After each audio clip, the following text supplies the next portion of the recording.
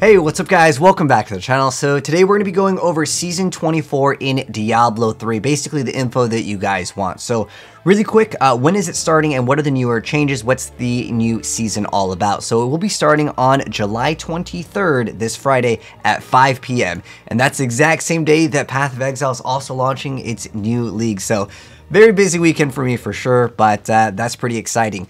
So anyways, what's new with this season? Let's go ahead and go over that. So the biggest changes are going to be these new ethereal weapons. There's no seasonal theme, but with the ethereal weapons, it actually changes up the gameplay quite a bit. There are a few newer builds that have emerged, but basically you can play any build that you want to and just basically like do GR100 at most builds quite efficiently.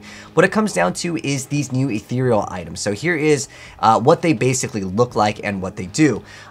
So they have a legendary power, and on top of that a passive that you'll always roll on the weapon randomly. You'll get a random legendary power and a random legendary passive that you'll have for your class. And on top of that, some of them have special abilities. If you guys want to know exactly what all of the ethereals do, I'll leave two videos down below because there's like two separate changes that they did make with them. But what it comes down to is you get massive amount of damage. Like normally you'd have like up to plus like 10 as your max damage. You can get plus way higher. It like rolls basically at plus 100, but it can go even further depending on the class that you play. But if you want to learn more about what each ethereal does, it's just basically just a huge bonus to your damage at the end of the day, which is awesome. And there's also legendary powers that can roll on like a one-handed weapon that would be for, let's say, a two-handed weapon, like on Monk. Flying Dragon is a pretty big one.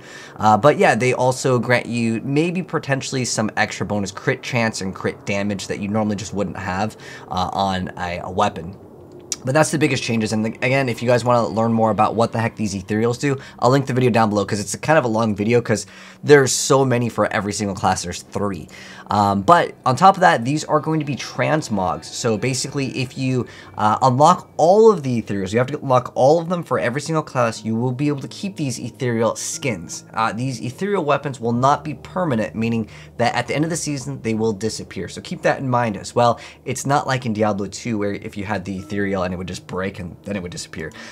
But on top of that, there's a few other things I want to mention. This was also mentioned in the full blog post, which I'll link down below, but I'm just giving you guys like the info that you want to know about, like what's the rewards, what's the point of playing this season. So there is the new Barbarian transmog. You guys can see it right over here. Now this is only available if you also purchase the Diablo 2 Resurrected, but these are the other rewards here. So this one you don't have to purchase D2R, but this one over here shows that there is the recycled skin for the wings. You can also see the portrait as well as the chest and the gloves over there.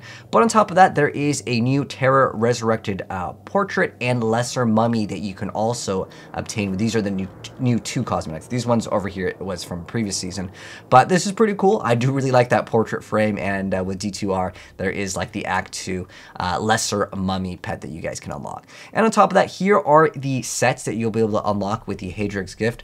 So with Monk, we have the Uliana's set. Demon Hunter, we got Natalia's Crusaders, we got the Seeker of Light. With Wizard, we have Veers. With Barbarian, we have the Immortal Kings. With Witch Doctor, we have the Spirit of Arachnir.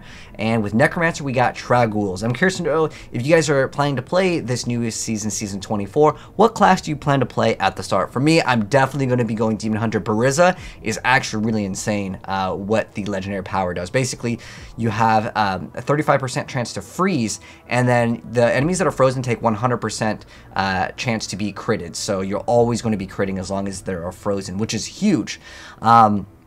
Definitely going to be rolling Demon Hunter at the start. Might mess around with the Monk. I've actually already got the Monk gameplay of the new build if you guys want to see that. That's the only new thing that really emerged out of this season. And in terms of other patch notes over here, we're just going to go over the things in red. These are the newest patch notes and things that they'll be changing for this season. So with Mystic Ally, Fire Ally, which is the meta build, this is a nice little buff over here because this improves the Fire Ally AI, because sometimes when you use it, this was a big problem. It just didn't function. It just would not like explode consistently. The AI would just run off sometimes, or it would just stand still. And so this is going to make this build a little bit better. And on top of that, it's actually getting 2 different buffs, because if we go down here, this is another monk fix where the mystic allies and their abilities now benefit from plus mystic ally damage, which I guess wasn't working. So this could make it even better than it already is. This build and the Wave of Light are already pretty much going to still be the best. There's nothing else that really emerges out of this other than those 2 builds, but both of those builds are going to be very strong. There is still a build with Shenlong. Like, Shenlong's is still a very viable build. That's just because of the way that it buffs up the damage. And on top of that, they fixed a bug where it didn't trigger consistently while using Tempest Rush, so it's another buff at the end of the day for those builds. And then with Witch Doctor, they're also getting a buff with the Gidbin. It's plus 200% to all voodoo skills, now properly benefits from the Fetish Sycophant. So that's a nice little change. With the Rapid Strike over here, there's also another monk buff. So it's Spirit Spenders that teleport you while Epiphany is active are also mimicked on a nearby target with up to 450% increased damage for free. And if you're wondering, like, what is that weapon? That's what it looks like, for a little bit of a reference. But if you guys do want to see the Ethereals, again, check the pinned comment. I'll have those videos, as well as there's a build where I tried basically having 0 crit, but I rely on the new Ethereal weapon to get all of the crit, which is really awesome. But that's going to go ahead and wrap it up for the news. You guys can let me know down below what class you plan to play and what your thoughts are on this latest patch. There's no real seasonal theme, but these Ethereals, guys, they are really cool, and this is like your only chance to really check it out. So I highly recommend, if you guys haven't maybe played Diablo in a while and you like playing some really weird build, this is definitely going to be a cool season, because you can do a lot of things with these Ethereals as the numbers are just so high. You can play your fan favorite like thing that's just not meta, and you could still do relatively well with it. But anyways, that's going to go ahead and wrap it up. And if you guys are new here and this is your first time, you want to see more Diablo and action RPG, more gaming content, make sure you guys are subscribed with the bell notification on, and I'll see you guys in season 24 on Diablo, as well as Path of Exile. Like I said, it's going to be insane. Both of the games are getting their update and the same exact day. But catch you guys in the next video. Have a good one, and I'm signing out. Peace.